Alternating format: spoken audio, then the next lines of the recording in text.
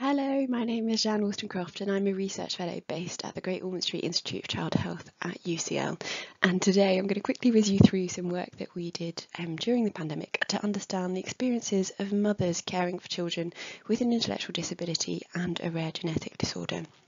So we spoke to 23 mothers in around July 2020, so just as the first lockdown was ending. And we asked our parents to complete a short online survey, and then we conducted qualitative interviews over the phone with them, which we then analysed with a reflective thematic analysis. The survey showed us that the impact of the pandemic was wide and varied, and to give you an idea of the level of vulnerability within this cohort, a quarter of our families were shielding. In terms of the impact on mental health, we found that a quarter of our parents were reporting anxiety symptoms, and most of the children were worried about being infected with COVID. Less were concerned about their physical health. However, it wasn't all doom and gloom, and most families, 3/4 of our families reported at least one positive change as a result of the pandemic. So we analysed our interviews using a reflective thematic analysis, and the three key themes that we developed were one of managing pre-existing challenges within a more challenging set of circumstances, having mixed emotions about the pandemic, but also a need for individualised and better tailored support.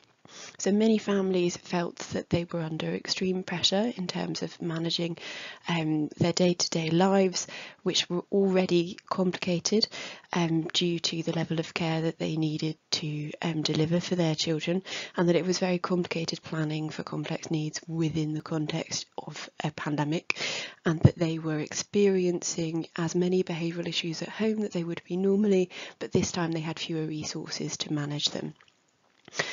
Some families explained that actually they felt left behind, and if you go back to the news reporting at the start of the pandemic, there was very little coverage of how the pandemic was affecting families caring for children with intellectual disabilities.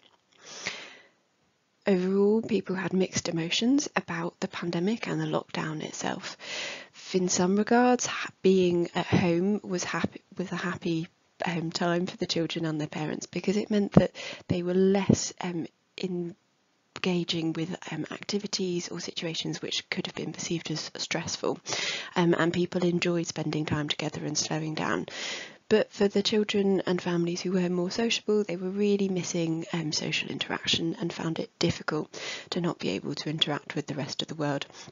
And some families described strained relationships, and there were analogies of pressure cookers, about pressure building up because they weren't able to go out and see other people and do other things.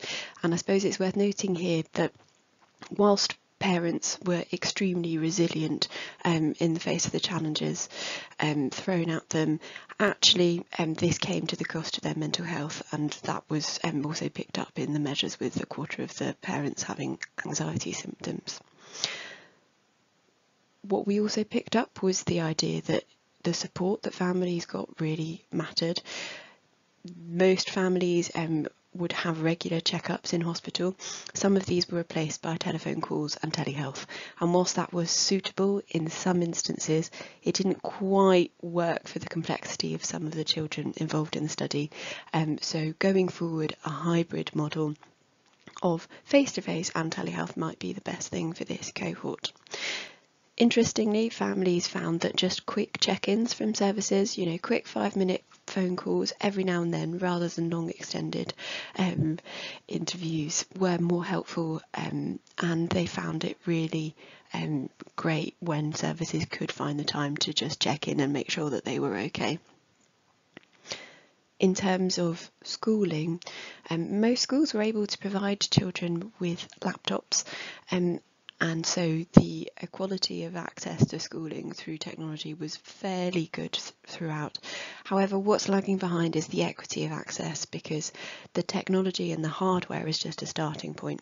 What we need to get better at is then adapting that content so that it is suitable for children with additional needs, and that's the work that still needs to be done, and would need to be done again if there was another lockdown. So that's a good point for learning for future restrictions should they occur.